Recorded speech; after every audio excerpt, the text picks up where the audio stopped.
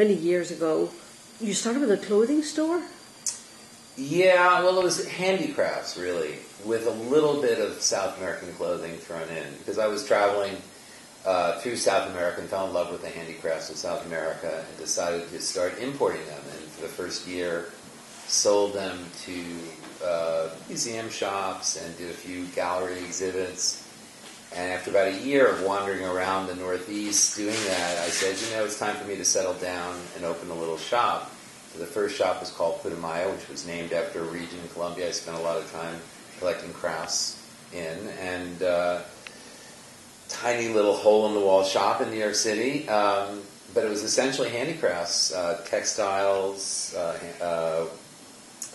paintings, carved gourds and wood objects and stuff, and some hand-knit, let's say, ponchos and other kinds of clothing that people in South America wore that Americans fancied. It was a moment when ethnic clothing was becoming popular, and so, Guatemalan wrap skirts and, all of it was colorful, or it was very earthy, and people liked it, so that really became the essence of what worked for Putumayo in the early years. And to create an environment back then, I would bring back records from Peru and Bolivia and play them as part of the musical mix. But years passed, and I started expanding and started traveling to Asia, India, Indonesia, and Afghanistan, and lost touch with the musical side of Putumayo, opened more stores, and then one day I was traveling back from Bali in Indonesia and stopped in San Francisco.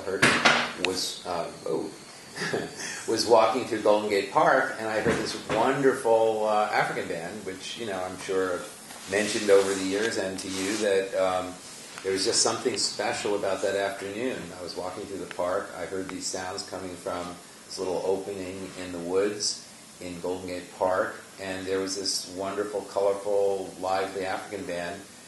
They were finishing up their set, so I only heard a couple of songs. But what I heard, I loved, and I saw how it had brought a lot of people of different backgrounds and ethnicity, ages, ethnicities, dancing together, having a great time. And so it was a magical moment, just like the moment that when I named the company Putumayo. I was sitting.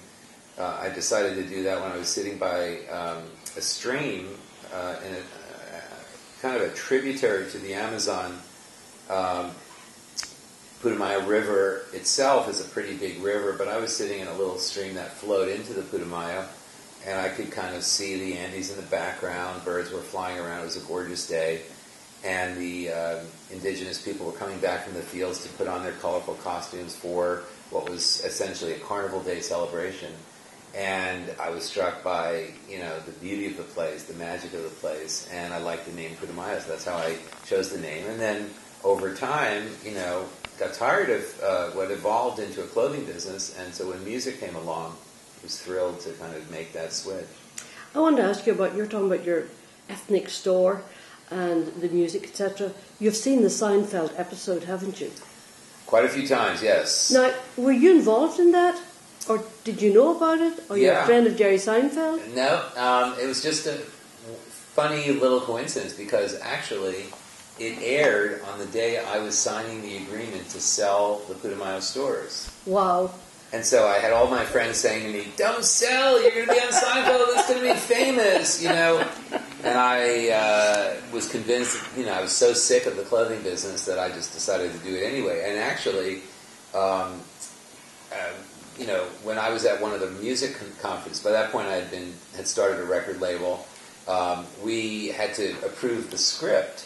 And so we faxed the script, and a bunch of us were sitting around and actually playing, like one guy who's my co-founding partner, Michael, he played Kramer because he has some Kramer-esque qualities, and we all took turns, playing the role and seeing how it sounded. And, but basically we sent them props and stuff. It was my understanding was that it was a writer at Seinfeld who had been a customer of Putumayo, and they were just obviously looking around for something to incorporate. And, Well, it seemed like brilliant marketing. Yeah, well, it's not something I remember afterwards people contacted us. I remember getting a call we were talking with the people from Cirque du Soleil about a potential project, and they said, how do you get on Seinfeld? Like, it's a thing that you kind of can just promote or market yourself. And I think that those guys probably do get pitched or did get pitched. But it's really one of those things you realize in life that, these moments happen. Sure. And, I chuckle when I see it. And it's funny because Elaine will pronounce Putumayo like 3 or 4 different ways throughout the episode, which is the way a lot of people are. They, Putumayo, But yeah, it was fun.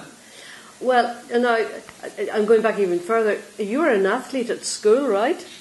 Well, I wouldn't say that I was particularly an athlete. I love sports, and I played baseball in high school on the team, and I played tennis in college. And it was through that I was able to actually earn enough money after I graduated college through teaching tennis to travel to South America and begin to buy handicrafts. So you weren't ever a hippie, were you? No, it's funny. People looked at me and said, "Oh, you must have got your start through importing drugs or something." And I was like, I was too scared to even try drugs in South America. It was like, I saw a lot of people doing it. And I just said, that is just, I was really interested in the cultures. And when I went to school in Spain for a semester, or I went to college and I majored in Latin American studies. But why did you pick Latin American studies? Is anybody in your family Latin American or? No, it was actually a result of a trip that I took with my aunt and uncle when I was 16 to Mexico. They invited me on a trip. My uncle was lecturing. He's a doctor lecturing in Mexico City. And they brought their family, invited me to join them on a 1-month-long journey around Mexico. And they are the best travelers, They really are responsible, I think, for getting me interested in travel. And we had an incredible time. And I spent a month after that with my cousin working at Teotihuacan, which is where the pyramids are outside of Mexico City. And, fell in love with Mexico and Latin American crafts and decided really that I wanted to major in Latin American studies. And I spent a semester abroad in Spain, partly to improve my Spanish, and also which part of Spain? In Madrid. And also, there were some leading experts in Spanish history, which obviously ties in with Latin America. So it was an incredible, that period was an incredible time. And then when I graduated, I spent the summer teaching tennis and earning money to be able to travel to South America. And then went down there, and the first day I was in Colombia, I saw a guy selling beautiful hand-woven tapestry for the wall, and I said, I bet they'd love it in America. I bought it, and I started kind of this journey, I guess you could say, of traveling around South America looking for handicrafts. What kind of a doctor is your uncle? Endocrinologist. Okay, all right. And so, anyway, obviously today Putumayo is CDs, right? Yes. Are you musical at all? Do you sing? No, I don't sing. I sing in the shower, but I took piano lessons for many years when I was a kid. But I'm not as... I never kind of felt like I could be a really good musician, but I always loved music. And even in high school, one of my best friends subscribed to Billboard magazine, and he had this bulletin board where he would keep track of the hits, and we would guess what's going to be the next number one hit, and he'd chart. It was just fascinating. He was very kind of scientific about it, and we would wager, which one of us was picking the hits best in terms of radio popularity. Well, it's funny actually. You obviously have a very natural ear for picking out a successful sound, because with all the different artists that you have from all over the world, there's something very distinctive about all of them. I mean, all the countries have a very distinctive sound of their own, don't they? Well, I think they have distinctive sounds, and because of the increasing, connection, whether it's through artists touring, and playing at festivals and playing with each other, getting to know each other's music, whether it's through the internet these days. sound spreads. And, I'm working on an album now of Australian music. Oh, really? It will come out next year, and I was shocked when I'm not shocked, I guess it's to be expected a little bit, that, global influences are there. It's not like, besides, indigenous didgeridoo music, there is a wealth, and there's a huge blues scene in Australia.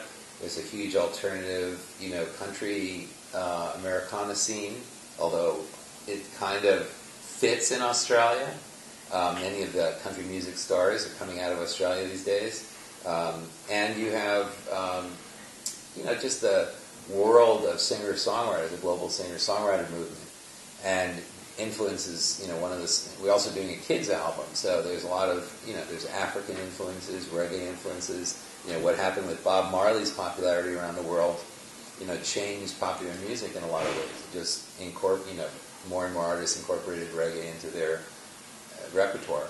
There was a point in time, wasn't there, when you actually brought out CDs dedicated to just one artist? Yes. That was and then you stopped that. Yeah. I learned pretty quickly that was a sure path to disaster. No, actually, it was interesting. I tell people that doing compilations is like dating. Signing an artist is like getting married. And when we were signing, get 3 or 4 artists signed, the amount of time I was spending, as a kind of quasi-manager, hand-holding, working on, the recordings, sometimes arguing about which songs are good enough to make it on the album, which songs are too long to really keep people's interest. After a while, the artists are obviously very, connected to their art, and I just felt like this is like a marriage, and I can't remain married to these people. I can't do justice to it. And at the same time, I was disappointed because, the final decision was 1 week where we had one of my favorite artists of all time, Oliver Mtukudzi from Zimbabwe. We had gotten him on the Letterman show, on All Things Considered on NPR, on Fresh Air in the same week.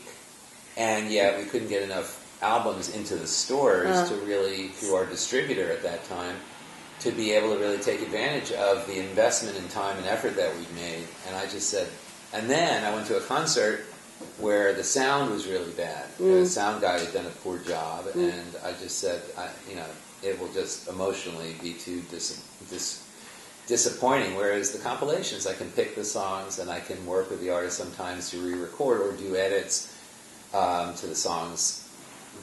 I don't have to actually have the same level of investment of, personal emotion and time and effort into it. Well, you do a lot of, just this whole organisation, which is basically you. You don't have a business degree or anything, do you? No, it's all kind of been... instinct? Yeah. I think... I always had this idea that people would love things that I liked. Yeah, that's a good way to go about it. It's just one of those things. And then I play the music for my staff, and if they like it, signs are pretty good that others would like it. I want to introduce people to other cultures through music, the positive side of other cultures. So the idea is that if they like a song, it's one of the reasons actually I'm not as interested in releasing artist albums, because I think the idea is I can introduce people to an artist or to the music of a region or a culture, and then they could go deeper. So I figured that, my best role in this will be to introduce people to great music and artists, and then, hopefully they'll want to travel to those countries, they'll want to listen to music by the artist, whatever, they find appealing. So I do feel that's one of the things that we've been able to do over the years. Well, I certainly think it makes another culture appear a lot more endearing to people that might be somewhat, I don't know, I'm thinking of all your Arabic ones, Yeah. The music's so beautiful, and of course, Arabic people are normally extremely friendly, but they're getting a very bad rap at the moment, so, it's nice to have all this. Zayn Al-Jundi, you know who she is, of course. She was saying to me that she was absolutely mesmerised by the amount of detail that you put into those compilations. She said, gosh, don't think these are just, 13 artists. She said, he agonizes over this. Is that right? Well, it's funny because I think I drove her crazy at one point because she was helping write the liner notes, and it's not just the work that goes into picking the songs. Then there's the sequencing. Sure. And, I think she was part of that process. And, she made many recommendations for one of the Arabic albums. And she could see how, you had to run the gauntlet in a way of my years, Putumayo staff's years here. We have a European office, so they weigh in. It's got to make it through that whole process. And then, a lot of times, artists will record a song that's 4 or 5, 6, 7 minutes long, and we feel it just doesn't sustain interest, so we'll ask for approval to edit. Then we have the liner notes, generally written by Jacob Edgar, who has been working with us on A&R for many years. He's doing what label is he doing? Kumbacha. Yep. So he continues to travel and research music and help find music for Putumayo and curate. Put together. We have a database of about 40,000 songs. The way it's been recently divided is that my focus particularly has been kind of American roots music, partly since I've moved to New Orleans. And so everything from jazz, blues, etc., to kids' music. And Jacob has, because of his background in ethnomusicology and his love, he's helped find a lot of the African, Middle Eastern songs. I'm also very interested in European, French, music. So we kind of we don't divide it up that way, but we both specialize in researching certain types of music. And then at the end, I make the final decisions about what's going to be on it, and then I do the sequencing, which could be, I don't know where I'm up to right now in one album, but I think I'm up to sequence number 65, and I'm still not quite satisfied. So, how do you find your artists? Did they come to you now? Well, it's a whole array of ways. I mean, now that we have themes and we say, okay, we're going to work on an Australia collection, it's a little bit, you've got what you've got, we've got what we've got in the database, and then we start looking around for more Australian artists. We have a small office in Australia, so we in get Sydney? feedback. No, actually outside of Adelaide. Mm-hmm. They're now our distributor. They've become independent, but basically they were working with us for several years. And, they've made recommendations. When I traveled to Australia, I asked around and got a lot of suggestions. Jacob as well was in Australia for, I think, a music conference. So he got a lot of music and suggestions. And through that process, we whittle it down. And sometimes we're shocked, that it's not as easy to come up with a dozen good songs that flow together. I was just listening last night to the Australia sequence. I'm just going, it's close, but just not quite there. I need one or two other songs. I need to move, So the idea is to really, for Putumayo, to take you on a musical journey that is interesting and guaranteed to make you feel good, and that it flows from beginning to end. And getting there, for me, is part of the fun and the journey and the challenge. Well, speaking of music of Australia, it's something that I find particularly hard when I'm putting an Australian show together. Well, I'd never do Australia on its own because I don't have enough material. Right. And I don't want Australian artists that sound like American artists. What's the point, you know? So that defeats me all the time. Why, if you come from Sweden, do you want to sound like somebody from Tennessee? Sound like someone from Sweden, for my purposes. Right. So in Australia, I find that it's either really hooky, Waltzing Matilda type, or Aboriginal music. Yeah. I find very little in between. Is there a lot?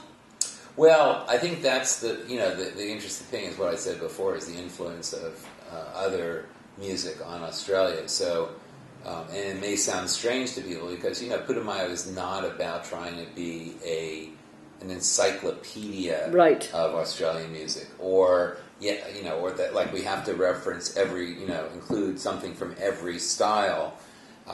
We can be eclectic in our selections, and we often are, but it all has to hang together.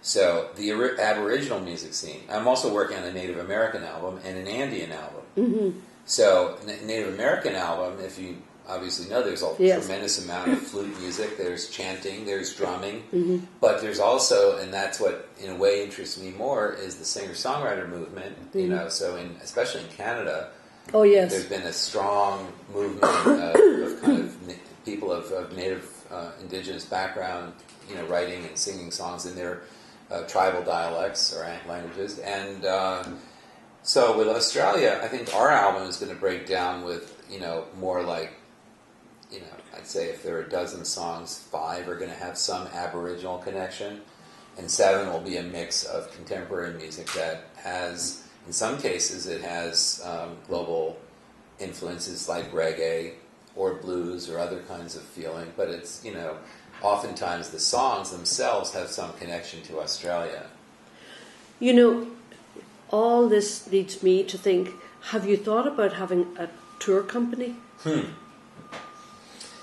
We've certainly talked about it over the years. We worked with some travel companies and haven't ended up doing it ourselves. Jacob is actually just finishing up a tour. We connected him with Lindblad Explorer, which has become National Geographic Explorer, and they do these cruises, and he's now led 3 musical cruises, 2 to Africa, 1 to Latin America, and they're, you know, fascinating. I joke that when he worked at Putumayo full-time, you know, he had the best job at Putumayo because all he was doing was traveling around listening to music. I had to run a company and deal with the day-to-day stuff. And now that he runs his own company, he's gotten a chance. He started a TV show called Music Voyager. It's on PBS, yeah. And he has been leading these tours. So I still think, you know, he's found a way to kind of continue that. And it's benefited us because he travels and can collect music. And, you know, I have an 8-year-old son and live in probably what I consider to be one of the best musical cities in the world, New Orleans. So I'm not complaining. Well, you know, you're talking about music from America. Have you ever done I don't believe you have, music from Appalachia? Well, not per se Appalachia, but we did a bluegrass collection a year or two ago. And that actually, you know, everyone asked us to do it at the time that Oh Brother, Where Art Thou came out. But it was so overdone. So many people were doing these albums, collections. Just didn't seem right, and I've always loved country and roots music, and so bluegrass seemed like a natural, and we finally put one out. Yeah, and we did an album earlier this year in June called Acoustic America. Yeah, I heard that one. Which has a fair amount of, you know, different types of American roots music. And I received an album recently from you. I think it was Cafe Latino, was it? Yes. Yeah. I mean, you put out so many CDs, and of course everybody comments on the cover art. Nicola Hendel? Yes. I mean, it's just beautiful. So, which is leading me up to, and I get very frustrated now with MP3s just being sent. No CD, the MP3, you know? And I'm like, oh man, this is work. This is not putting it on and listening and looking at the notes and enjoying it. This is, you know, you got to put some effort into it. Yeah, I feel the same way. I can't listen. You know, people will often want to send me stuff MP3. I'm like, no, don't bother.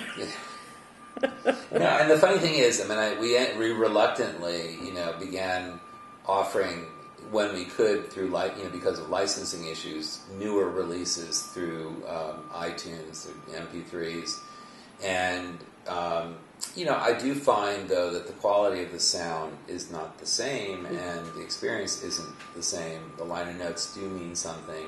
The experience of being able to, you know, listen in your car and, you know, in, you know, just in different settings also feels just more relaxing. It does, and I, after 8 to 12 hours a day on my computer, you know, or, you know, listening, talking to people on my phone, you know, the last thing I want to do is sit there and actually stare at a computer screen. Yeah. Well, as I say, I loathe those MP3s. I really do, and I tend to actually not play them so much because I can't be bothered searching them out and I make CDs out of them, but then Right. I'm missing the liner notes and the colour and all that sort of Yeah. thing, and the little recipes at the back. Whose idea was that, by the way? Well, I always felt it was not just about the music. It's a whole experience, right? Well, we want people to learn a little bit about the culture. So, food is a big part of every cultural experience. If you're traveling, you're going to seek out, hopefully, good food from the local area. And so we thought recipes would be a good thing. And in fact, as we're going back, some of the albums we didn't, focus on getting recipes for. Right. We're adding them in. And I think there are now 18 albums that have recipes in them. We generally, when possible, and the kids one especially, will always have things like glossaries, give people a little more background about the instruments, about the culture itself, because I do feel, that I want people to experience a little bit, learn a little bit about the culture as they listen to the music. See, I love your kids' albums. I actually find it hard to differentiate between kids and adults, To me, they're all great, but I think the kids' albums have they've got rhythm and they're very upbeat. I suppose that's maybe. Mind you, all your artists are pretty upbeat, aren't they? Well, I think it's the songs that we select are based on this idea. The slogan that Putumayo has had since the beginning is guaranteed to make you feel good. And the basic premise has always been that, I guess you could say, we much of the music that we pick comes from places, like Haiti or parts of Africa that struggle from crime, disease, all kinds of, economic issues. At the end of the day, people who struggle often will find ways to rise above those struggles to be, at least find some semblance of happiness, and music and dance and food are among the ways people can enjoy life. And so, if they pick songs that'll enable, if we pick songs that are melodic and upbeat and, as we say, guaranteed to make you feel good, then hopefully Putumayo is kind of presenting the better side of kind of the cultures that often are depicted in the news with nothing but problems, Have you done anything from Russia? We've included Russian songs. There is a long history of, some countries, regions, either we haven't traveled there to look for music or we're not really sent much. Russia is one of those places for some reason. We brought a Russian artist to America, part of a project called One World that we did in 1996, and we did a kind of tour with her and a couple of other groups. We went down did a concert at the Washington Monument. We went to Atlanta for the Olympics and played at for the Olympic athletes in Atlanta. But reality is that we're just not getting much music sent from there, and much of Asia as well. I mean, we're certainly we're working on a couple of Asian projects for next year. But it's it's surprising sometimes how little music, relatively speaking, we've received, and you have to oftentimes recognize that the local cultures have migrated into the world of popular music. So a lot of it is hip hop, homogenized pop music, which isn't really what we're after. No, I understand. Tell me, how many people do you have working in this office? I think there are about 18 people in this office. Really? And do they all travel? Are they based in New York? Well, we have 3 smallish offices here in the States. The main office here in New York, the small office I work out of when I'm in New Orleans, and then a kind of warehouse shipping small office outside of Nashville, Tennessee. And Vermont, actually, where Jacob is. So we have an A&R coordinator assistant who works with Jacob and me on researching music. And so, I go between these places, Jacob travels, and we have salespeople who work with, everything from, gift stores, bookstores, museum shops. Mm-hmm. So, one of our main focuses has been trying to kind of find ways to introduce Americans to music through kind of non-traditional ways. Sure. You don't take out advertisements on television or anything like that, do you? No, I mean we actually did many years ago try it, and it proved not very successful. We recognize that it's not automatically mainstream music. We may sell hundreds of thousands of certain CDs because people may love, we did an album called Vintage France that came out this year that people seem to really like. I heard it, yeah. And French Cafe and Paris, these albums have sold continuously over the years.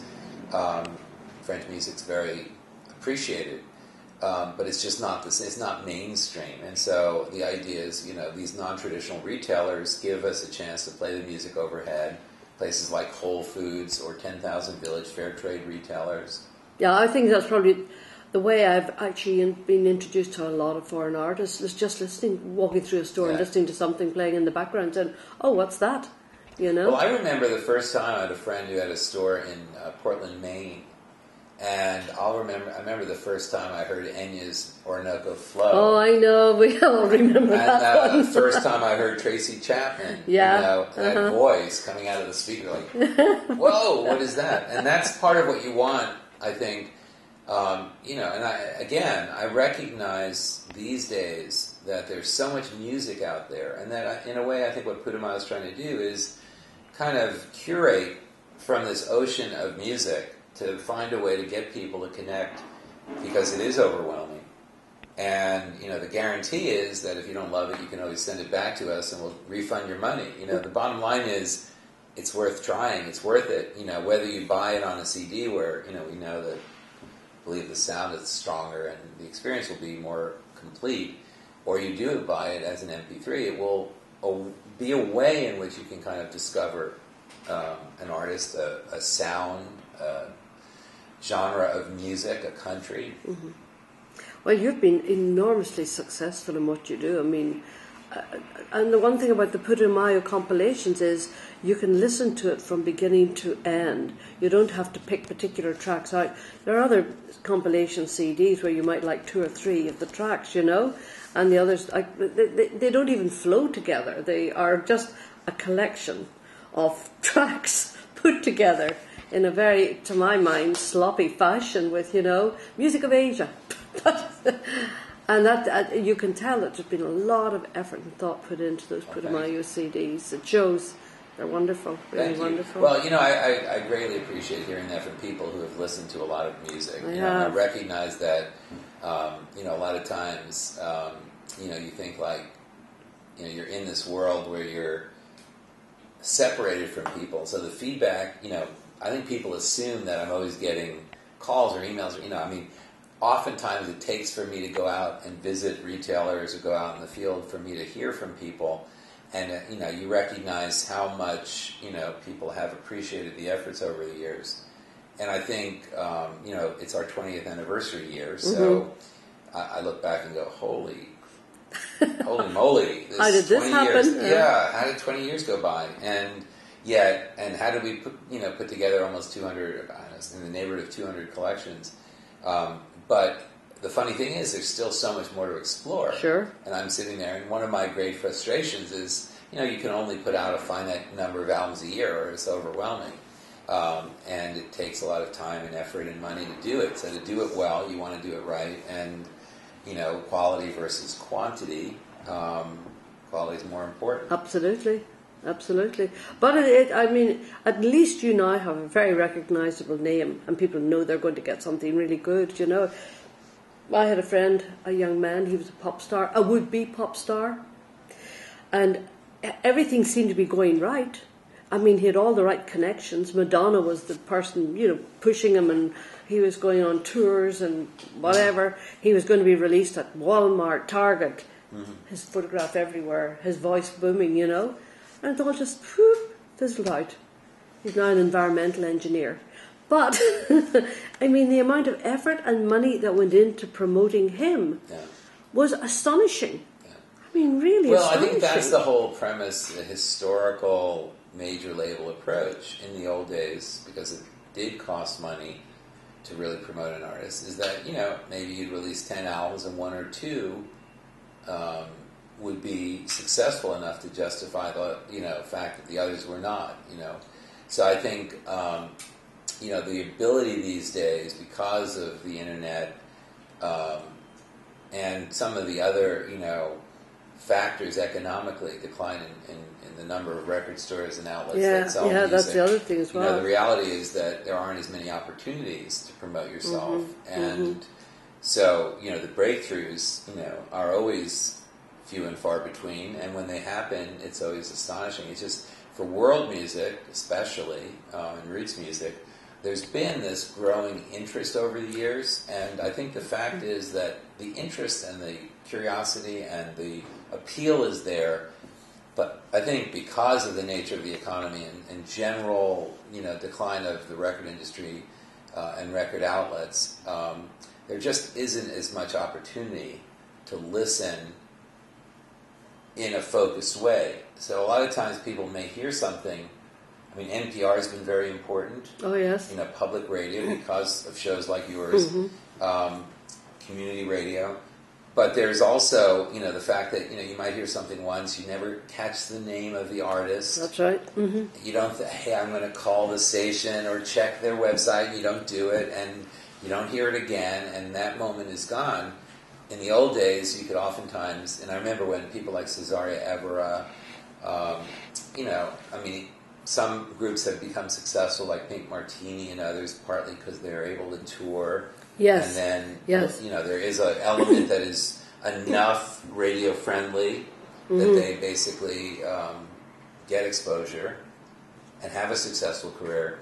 But those artists, that can be like that, Bebel Gilberto and others, are few and far between. I met with Rupa in the April Fishes. Oh, cool. She's a Comanche. Yeah, she came to our house one time. And I love her, yeah. She's fabulous, and she's a doctor. Well, she's an example, a good example of how we've worked with Kumbancha, the record label that Jacob started.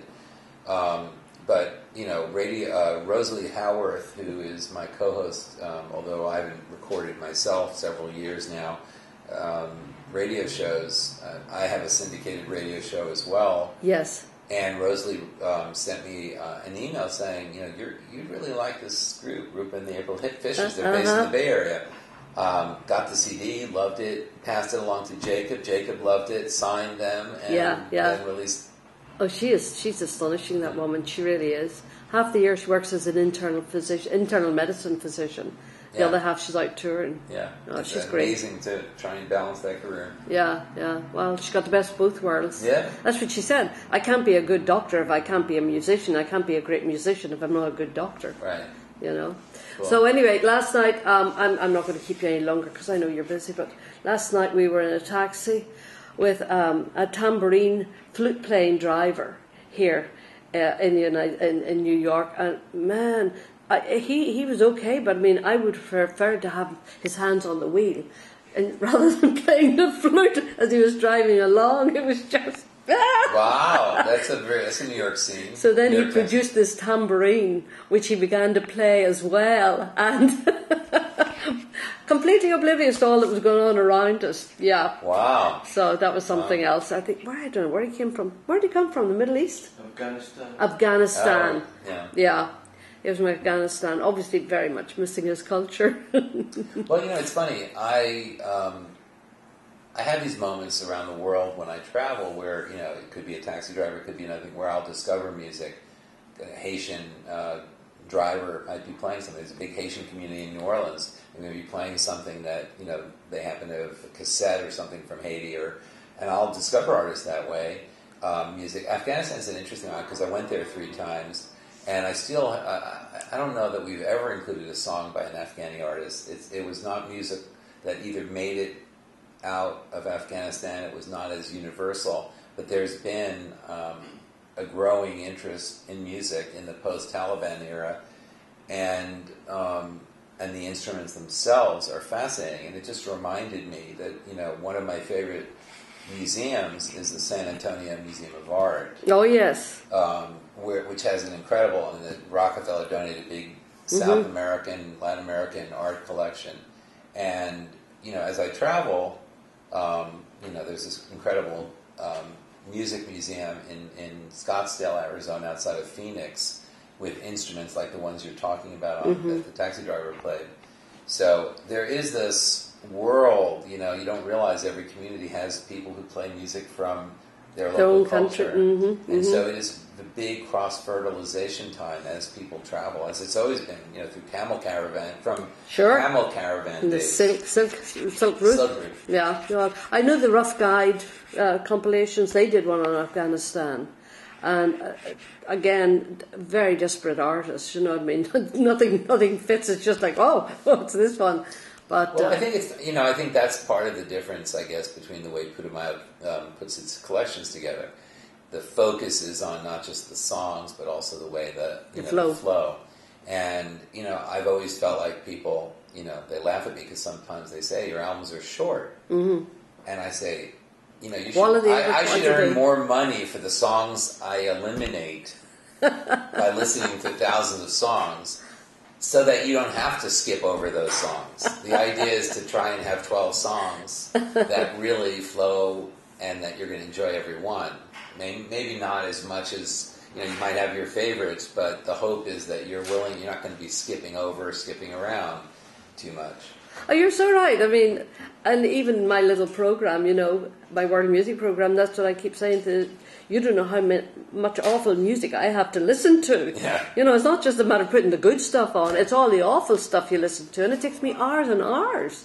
Well, Jacob jokes with me about this because he gets to listen to a lot of stuff first, so I don't have to listen to it. Yeah, all. You're lucky.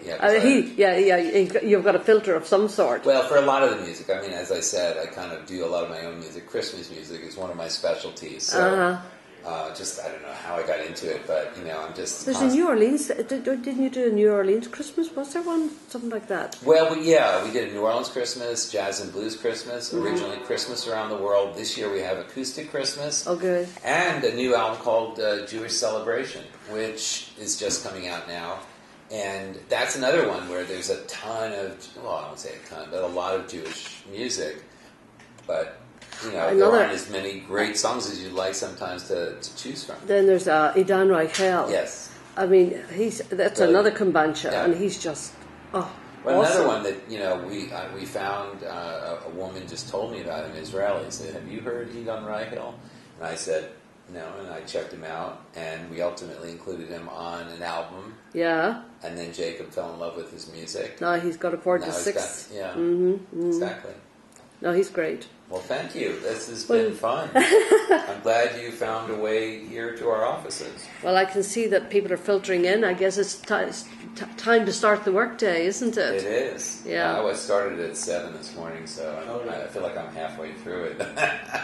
Dan, thank you so much. Thanks, Deirdre.